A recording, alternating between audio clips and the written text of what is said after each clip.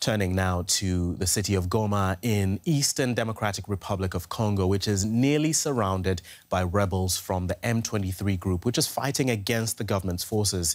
Now, despite the presence of UN peacekeepers in the city, residents are worried for their safety.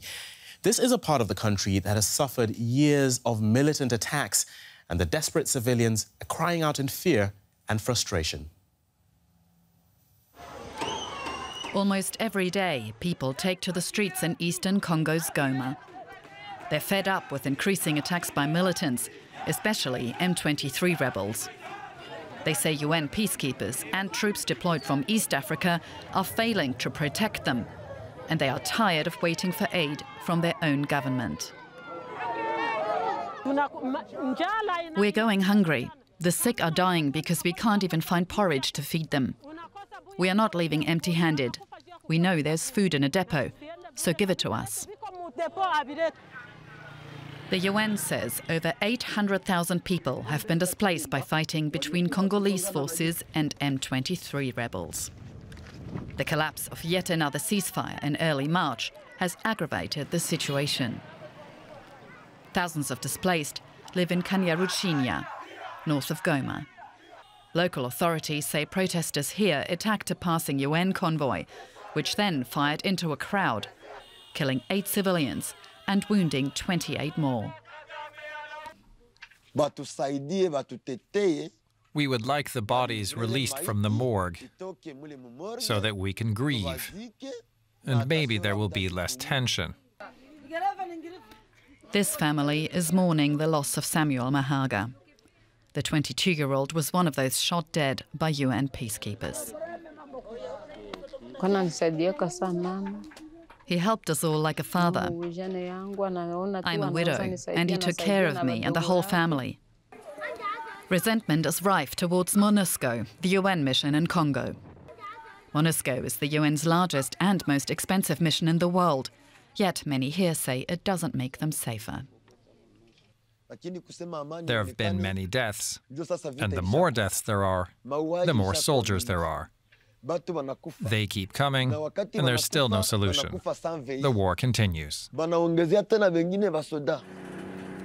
MONUSCO is due to pull out of the DRC next year, but many want them to leave sooner. If that sentiment grows, the MONUSCO head worries the situation could become even worse. If we don't act urgently to try and reduce these tensions, we risk finding ourselves in an even more complex situation than the one in which we find ourselves in at the moment. Efforts are underway. The United Nations Security Council delegation visited Goma recently to discuss solutions to the conflict. The EU pledged €47 million in aid, and a First Mercy flight delivered tents and medical supplies. But many families like this one wonder, will it be enough? Our next guest has studied and written on protests in Africa. Zakaria Mampali is a professor of political science at the City University of New York. Welcome to DW News Africa, Zakaria. Now, looking at the DRC, Kenya, Tunisia, Nigeria, South Africa, right across the continent, we've seen people rising up in discontent. Do you see any common elements between these protests? Very much. This has been an ongoing phenomenon for over a decade now. And what they share, I mean, obviously there are many different immediate triggers for these protests, but what they share is a general disillusionment with the state of governance in these countries, in particular the forms of electoral democracy that have been adopted, and a sense of disconnect between the ordinary people and the governments that are in power across Africa. Right. Why, when they're discontent, why do they seem to turn to this form of action? What makes protest more appealing for them? I think a big part of it is a sense that there isn't much of a difference between the choices that are being put on offer and a general distrust of the overall electoral processes that we're seeing. I mean, as we saw most recently in Nigeria, elections are meant to be opportunities for ordinary people to voice their opinions on the political system. but there's a general cynicism around whether or not elections are actually serving that function in many African democracies today. And I think that they are rightly justified in their distrust of the prevailing systems. As you mentioned, there's this political element, but in what cases do we see more sort of organic uprisings? Well, I think what many of these protests share in common is that they usually start around everyday livelihood issues. So if we look at what's been happening in Kenya, the immediate trigger for these protests were spikes in prices. And we've seen inflation taking quite a hit on African households over the past few years in particular. So I think they often are starting by sort of very basic questions around the cost of food in particular, but they can quickly morph into larger questions around the nature of government and whether or not governments are actually doing the things that we expect governments to do in terms of maintaining the welfare of the population. We've seen this form of action take place, not just in Africa, but around the world. We're seeing more and more of these kinds of mass uprisings, and particularly because we're in this instant age of social media and other forms of direct media. Do we see some kind of inspiration that protest movements get from each other? Well, I think there's two things going on, right? One is, of course, these larger structural forces like inflation, that has really wreaked havoc across many African economies. And certainly we're seeing protesters learning not only from other countries, but also from their own histories. I mean, many of these countries are not in their first bout of mass protest, but their second or third since the 2010s. And so as these things, as these forces are continue to wreak havoc for African households, I think we'll continue to see more protests going forward and newer and more sophisticated forms of protest as well. And is it mere just anger being put out, or are they, calling for specific goals, and are they effective in achieving these?